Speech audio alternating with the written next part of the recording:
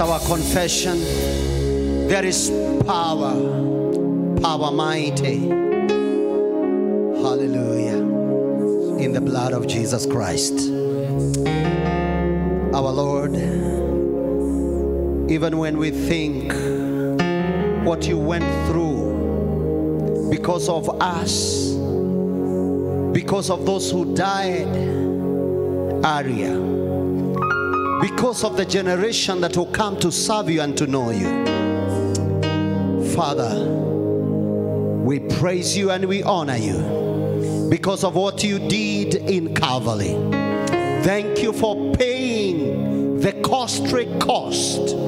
Thank you for the pain and the suffering that you suffered because of us. We now enjoy every part of our life because of what you went through. You died right at the cross. Because of us, because of our children, because of our parents. Father, we thank you. We thank you that you are here today, not only to remind us, but to impact even our lives. Father, we thank you for your word. In Jesus' name. Amen and amen. Praise and worship. Thank you so much. You are going to come back for a powerful praise. You can have a seat for a minute. I want to take this opportunity to welcome all of you who are watching us, or those who are going to watch us later. We want to tell you, you are a special person. May God bless you so much. We know, despite the lockdown, we can still have a time to commemorate and even to celebrate what Jesus did. Today is a Good Friday, but we thank God. It is very good because we are alive. It's a Good Friday because you are saved. And if you are not, let me tell you, the word is here that is going just to charge you so that you can give your life to Christ. I just want to appreciate our praise and worship. They have really read us very well. May God bless you for the anointing that is flowing in you. I want us to, I will just have 20 minutes to speak so that the praise and worship can come here and we have the final praise, and I know we are going to be blessed. For all those who are watching us, Luke chapter 23, 32. Luke chapter 23, 32 through 43. And if you're there, you can say amen even if we cannot see you. The Bible says, there were also two others, criminals, led with him to be put to death. That means Jesus, when he was going to Calvary, he was not alone. There were two criminals. And when they had come to the place called Calvary, there they crucified him. And the criminals, one on the right hand and the other one on the left. Then Jesus said, listen to me, Father, forgive them, for they do not know what they do. And they divided his garment and casted lots. And the people stood looking on. But even the rulers with them sneered, saying, he saved others. Let him save himself, if he is the Christ, the chosen of God. The soldiers also mocked him, coming and offering him with a sour wine, and saying, if you are the king of the Jews, save yourself. And an inscription also was written over him in a letter of Greek Latin and Hebrew, "This is the King of the Jews." Then one of the criminals who were hanged blasphemed him, saying, "If you are the Christ, save yourself and us." But the other, answering, rebuked him and saying, "Do you not even fear God, seeing you are under the same condemnation?" And he indeed justly, for he received the due rewards of our deeds. But this man has done nothing wrong. Then he said to Jesus, "Lord, remember me when you come into your kingdom." And Jesus said to him, "Surely I say to you, today you will be with me in paradise." What a word. Hallelujah. You know, the cross of Jesus is the cornerstone of our faith. It is the chosen symbol of the Christian faith. Thank God we see it now as an empty cross, because the seeming tragedy for good and apparently victory over evil was overturned by the power and the purposes of God into the triumph of the resurrection of Jesus. I know, already we know the victory that came. But reading those words, you feel like you are broken, you are shaken. But we thank God, it's like you have already watched the movie. You know what will happen. You know what has already happened. And that's why we have come today to remind you that there is victory at the cross of Jesus Christ. But maybe we can ask ourselves, but what does it mean for us? Is the cross or the cross of Jesus Christ, is it an experience that we can say it was just a human being who came right at the cross and he was crucified there? Or can we look at the cross as something, as a wooden thing that it is two big timber that are screwed together? The cross of Jesus Christ is God's final word. And I repeat, the cross of Jesus Christ is God's final. I wish you can say final, my viewer. I wish you can say final words as to the character and the consequence of human sin. It was the final words as to the character and the consequence of human sin and of the wonder and sacrifice of divine love. Let me tell you, ile dhabihu ilifanywa Kalvari, hakutapatikana ingine na hakuna ingine tunangojea, yatosha. Ya Kalvari inatosha.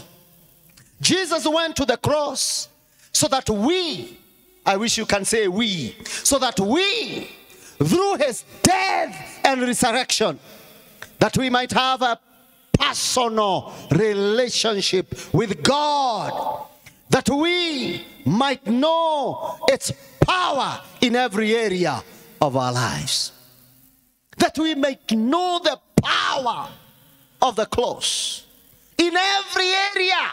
Even in this time of corona, the power of the cross will prevail. It will be seen Hallelujah. Glory to God. So, to the Christian, it is much more than just the cross. It is a shorthand. It's an expression meaning of the death of Jesus, by which he made a full atonement of sin. I wish you can say full atonement of sin. Na usidanganywe na wengine ambao wanasema lazima ufanye ndio dhambi zako usamehewe. Jibu ya dhambi zetu kwa msalaba. Jibu ya maisha yetu kwa msalaba.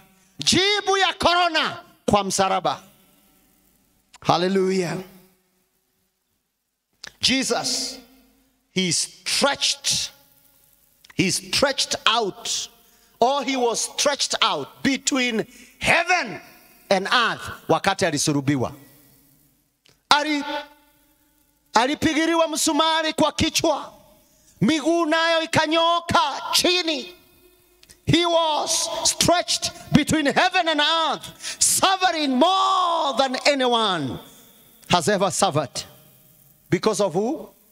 You and me. The cross is Jesus as a Savior. There is no holier place that we can ever hope to come than the cross of Jesus. That is the holier place that we can go. That is where the answer for our sins, for our life, is found. Hallelujah. The gospel contained the most wonderful commentary on the cross. In the words of Jesus himself, he spoke some words. Yesu alinena maneno pale msalabani. In fact, there are 7 sayings. I know we might not be able to elaborate, but on Sunday we are here. But I'm going to touch some of them. Number one of the saying of Jesus. Number 1, the first word is Luke 23:34. Father, forgive them, for they do not know what they are doing. Father, those were the words from Jesus. Baba, wasamehe, kwa maana hawajui kile wanafanya. The word is forgive them. Jesus said, forgive them. Alikuwa anasema forgive who? There were so many people who are close to him. There were those people who executed him. There were soldiers. There were Roman. There were people around him. Hata kulikuwa na disciples ambao they handed him over. What is all this? Kulikuwa na wale walimpigilia msumari. All that. So the question is, ni nani hawa alikuwa anasema forgive them, for they do not know? This was a prayer. It was a prayer that Jesus made for us. It was a prayer that he made for those people who were there at that time. Father, forgive them. His eyes would have taken in other groups. There were teachers who hated him. There were priests who brought him with the silver, who bought him with the silver. There were traitors who sold him to them. The crowd who had cried, crucify him, at the face of his trial. And in the distance was the pirate in his parish, trying to save his conscience by blaming somebody else for what has happened or what was happening. But I like to think that Jesus was looking at the wider body of people than even those who are there and those that were mentioned. Kulingana na Yesu alikuwa na purpose fulani. Na alikuwa ananiona, alikuwa na kuona. Hata anaona wale watakuja wakati hatutakuweko. His purpose was beyond the few people who did crucify him. Hallelujah. And I want to say this, that there is something that we can learn from this. They said, crucify him. Tunataka asulubiwe pale msalabani. What was all this? Mankind had become so brightened by evil, so corrupted by sin, but that they reacted violently to the purity and holiness of God as shown in the Lord Jesus Christ. This poor representative of mankind was swept along by the power of Satan in seeking to destroy the Lord of glory. They do not know what they were doing, but they did it all the same. The word of this word from the close is that there is forgiveness. My brother, my sister, kile ningetaka ushike kwa hii maneno, there is forgiveness of sin. Kuna watu wamekuja na doctrine nyingine wanasema hapana, hakuna kusamehewa kwa dhambi. I am here to tell you, these were the words that Jesus prayed pale Calvary.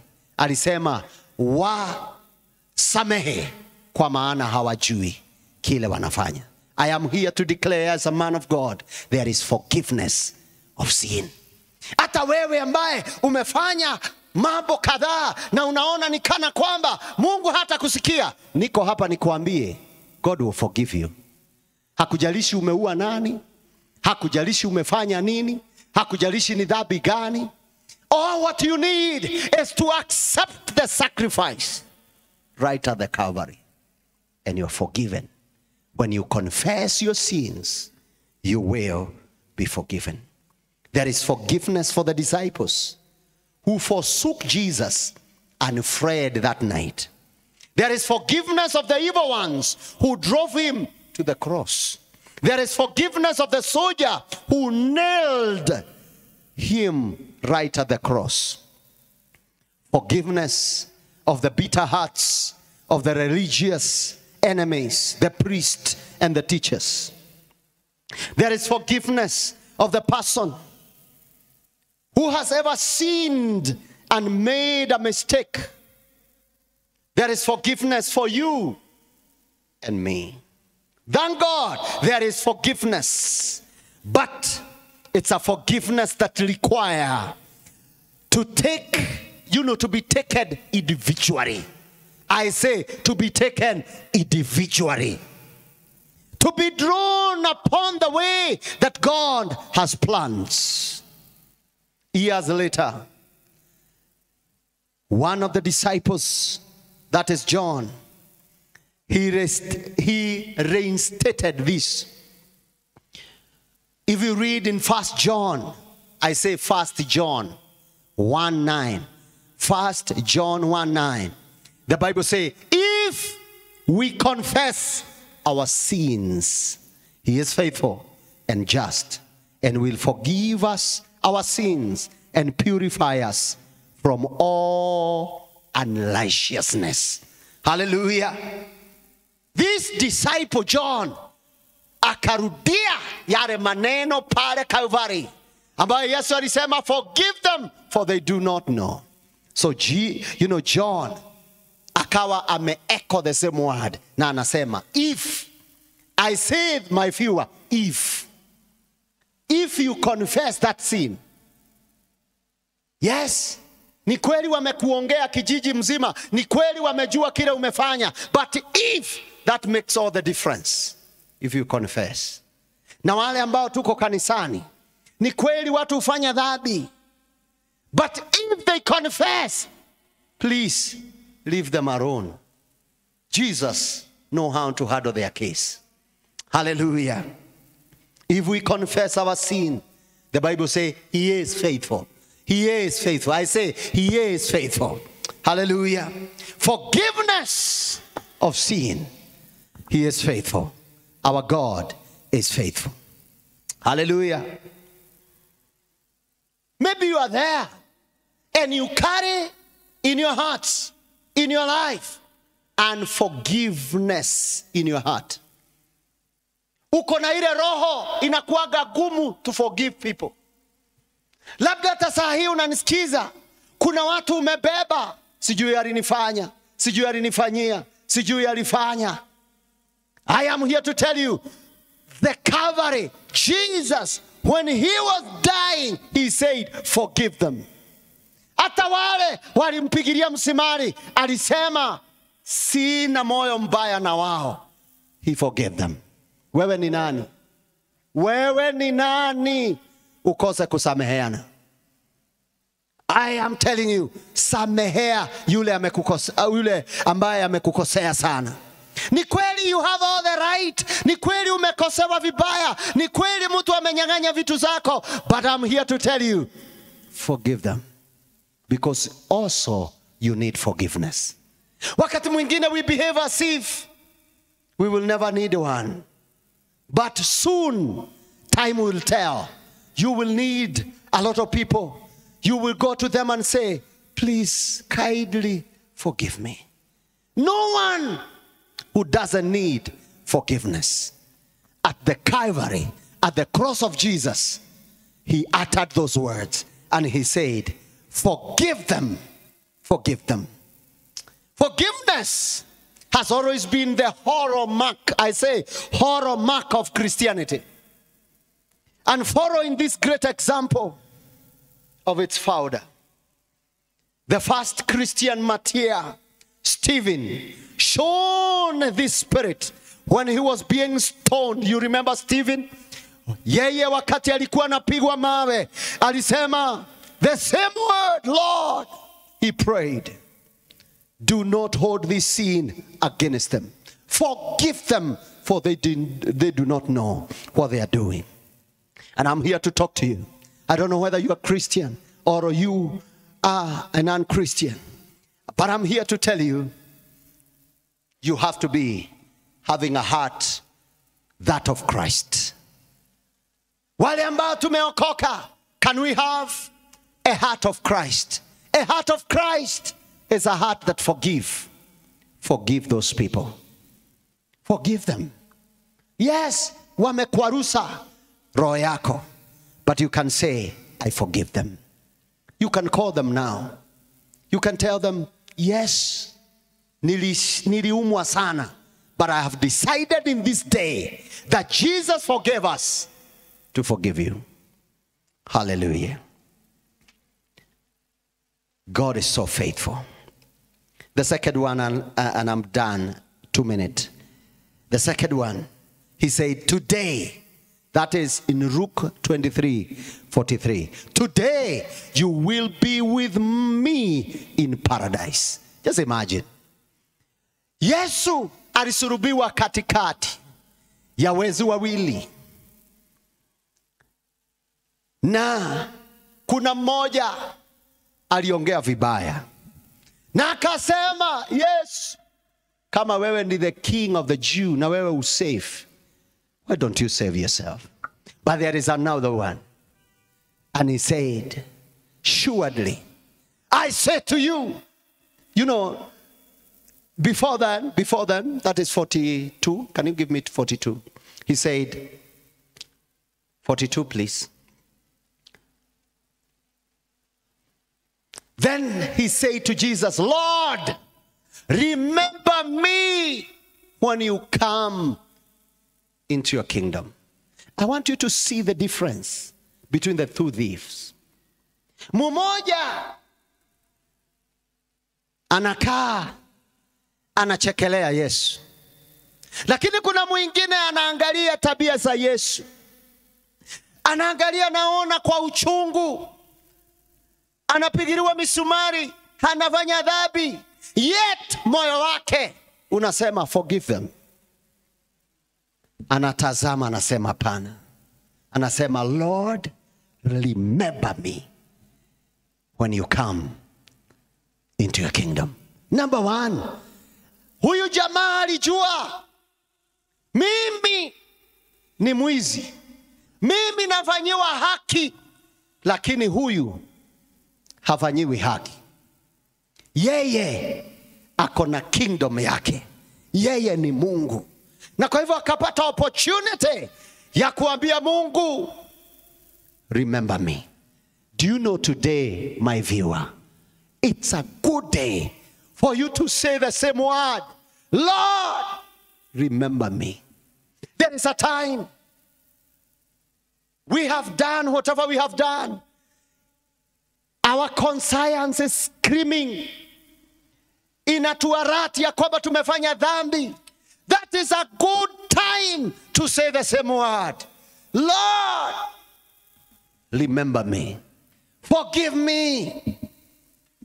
And even today, we can utter the same word. Tumwambie Bwana, forgive us. Amen. Instead of cursing from his lips, Jesus, he spoke forgiveness. He spoke forgiveness. Hallelujah. Glory to God. Instead, it seems, hallelujah,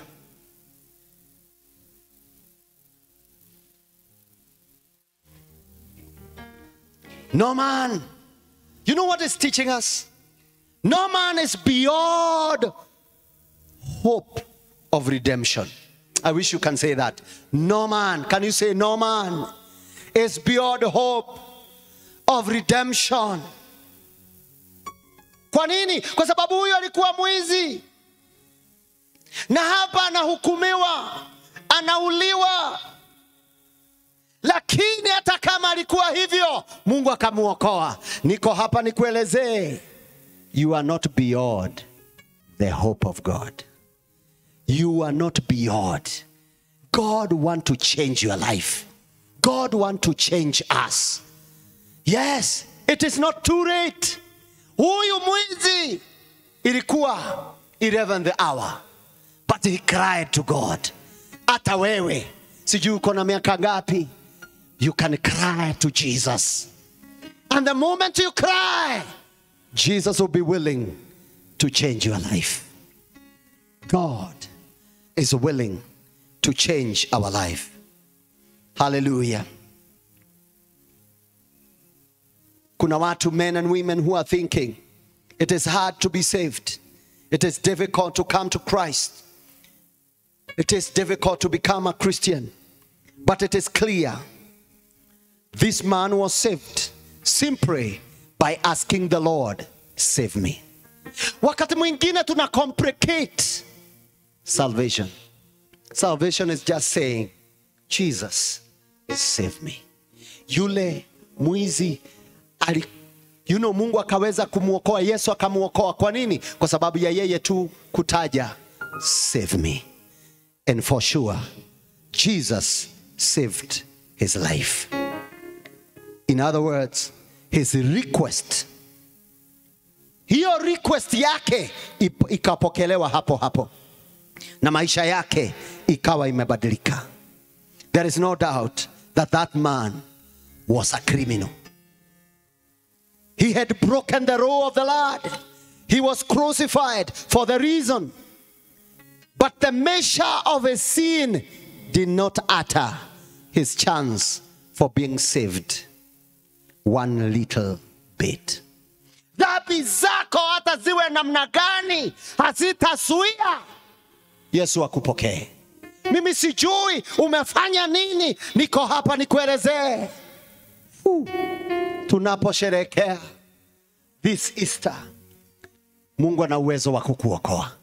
Ni kweli umefanya mambo mengi, kama huyu mwizi alikuwa amehukumiwa, kila kitu yake imeisha, watu wao wamempeana na wamesema huyo hatutamuona tena, lakini aliweza kutumia the opportunity vizuri sana. Hallelujah. Tumia hii nafasi ambayo Mungu amekupatia. Hallelujah. Let no one despair. Let no one have or be in despair, thinking they are too bad to be saved. You cannot be in a bad shape to meet Christ. Jesus is saying, come, those who are heavily burdened. Come, wale ambao wako na mdhambi, kujeni. Another important lesson that we can learn from this personal encounter of this dying thief is that salvation does not depend on religions.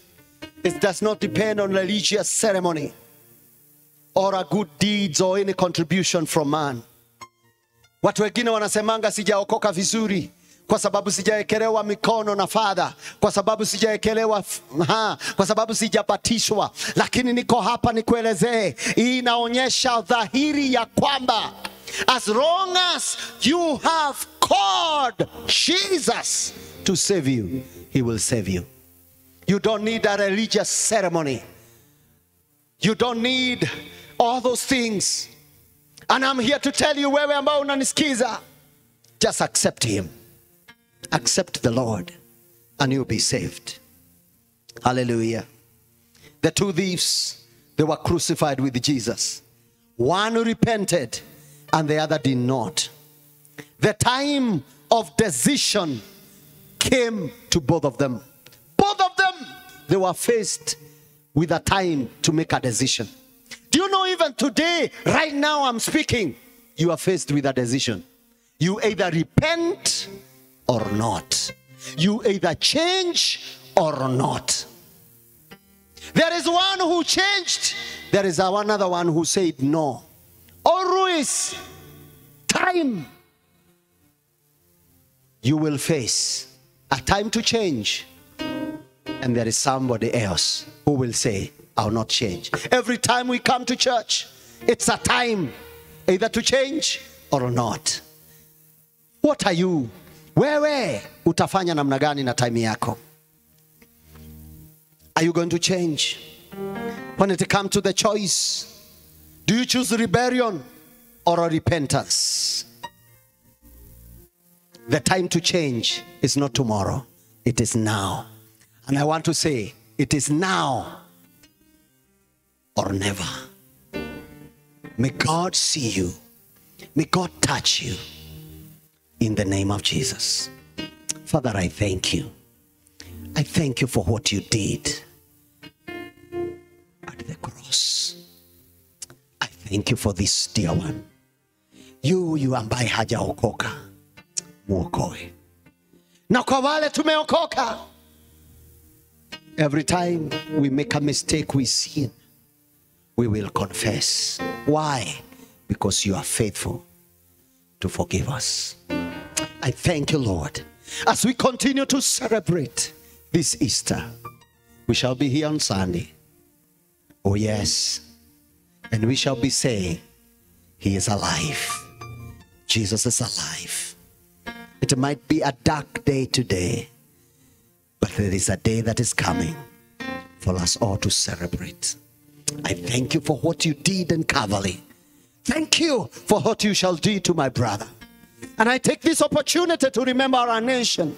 Even this time that we are struggling because of Corona and there is lockdown. Father, come through for us. Come through for us. Come through for us. Come through for us. Change the situation. Protect your people. The sick one, let them receive the salvation in the name of Jesus. Father, we thank you for what you're going to do. In Jesus' name. Amen. Kwa wale wanatu watch, I want to welcome the praise and worship. And we are going to have one powerful praise. You can read us with one powerful praise. And as we sing that song, Hallelujah. We are going to give our offering. I know you are there.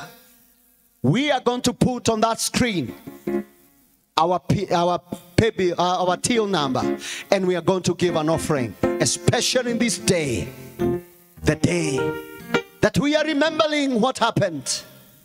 We were bought with a price. And after they sing that song, I will come again just to say the benediction. We shall be here Sunday, the first service at 9. The second service, it will be at 11. God bless you. Amen. Welcome.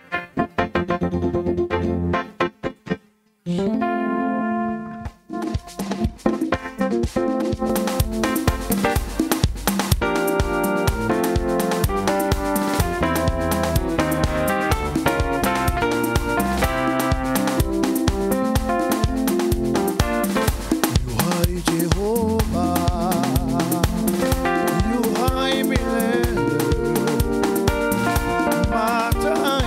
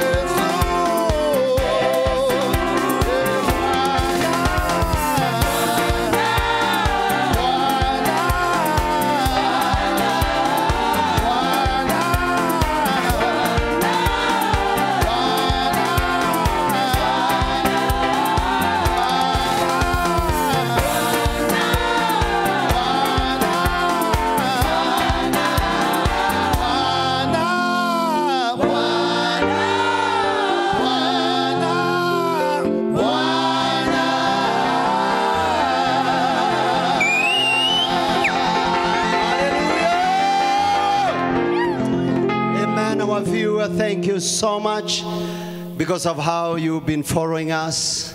May God bless you. You are already blessed. Before us is a great praise and worship. Every week we shall be coming just 1 hour of worship. We are in a time when so many of us, we are passing through hard time. But there is one thing we can do. We cannot go there to mama, but we can worship the Lord. We know why we were created is to worship the King of Kings. We shall be giving ourselves 1 hour to worship him. 1 hour just to tell God, we worship you, we love you. And we know he's going to raise a standard against this phenomenon, against whatever is happening even in our nation. Join us every week. Hallelujah. And I know all of us, we are going to be blessed. Please join us every Sunday. Sunday coming, exactly 9 sharp. We shall be here for an English service. Then we will have a Kikuyu service exactly at 11. Please join us and we will be blessed. Hallelujah. Father, I thank you for the opportunity to minister through worship. Father, I know there is somebody whom have been encouraged. We lift up our nation. We know the answer will come from you. We are waiting. There is always a way out. We know out of all this, there is a way out. We are waiting for that way out. Father, we thank you even for those that are in hospital, those who are critically ill. Father, we lift them unto you because we know you have an answer for them. You have an answer for them. Hear their cry. Touch them now and let them stand again. Let them have a testimony of a king who is a healer. We thank you for all of us. Meet us to the very point of our needs. Bless us. Praise, even this praise and worship, for leaving every other thing they were doing to come and lead us before you. May you meet them to the very point of their needs. Don't allow them to struggle. They are your servant. They are anointed for a time like this. May you lift them even to a higher level. We thank you for each one of us. We pray for all our members wherever they are. My Father and my God, remember them, Lord. Remember these men. Remember these women. Remember this youth. Remember our children. Remember every one of us. And we pray that you may meet us to the very point of our needs. Bless us. In the name of the Father, the Son, and that of the Holy Spirit. Amen and amen. We love you so much. May God bless you. Amen. You can have a parting something. God bless you.